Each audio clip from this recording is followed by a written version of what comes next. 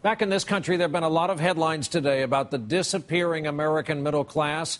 As we reported here last night, that new report from the Fed shows that American families lost 40% of their worth during what some economists now refer to as the Great Recession. Tonight, Ann Thompson continues her reporting on how the recession is hitting home as many people are forced to adjust expectations.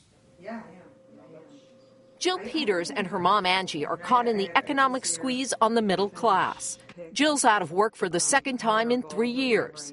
58-year-old Angie juggles 2 jobs. We're in the middle, and we're fighting to stay there. Linked by the financial challenges they face, similar to the bleak picture painted in this Federal Reserve survey. At 37, I was certain that I was going to be completely in the middle of my glorious career. I never thought for 1 second that I might have to call my mom and say, "Oh, Mom, you know what? Can I borrow like $20? Like so many, they are now careful about every cent, the opposite of the irrational exuberance of the 1990s.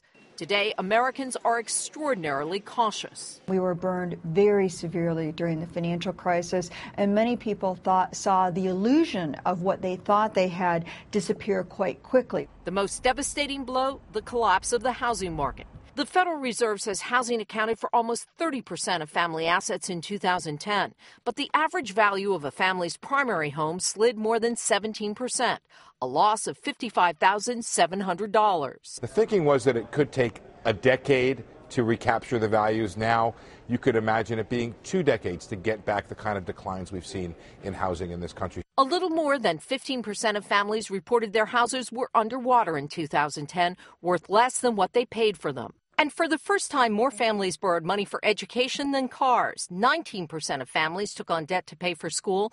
The average owed more than $25,000. Jill, an electrician by trade, is one of them. I'm not even halfway done with or a little over halfway done with my master's program, and I am $30,000 in debt.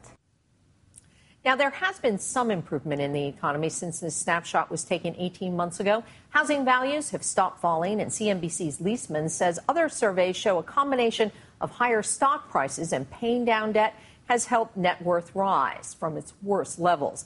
Leisman and Stock both agree that there is no quick way out of this hole, Brian. Quickly becoming the story of our times. Ann Thompson, as always, thanks.